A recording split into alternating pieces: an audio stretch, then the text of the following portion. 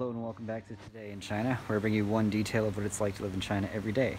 Today we're at the store and I wanted to show you the weird, kind of strange flavors that you find here in China. So like, here are some rose flavored Oreos, right? These are Oreos, but the rose flavor, and they really are Oreos. And let's see, down here we have some meat flavored, oops, can't see, meat flavored Lay's potato chips.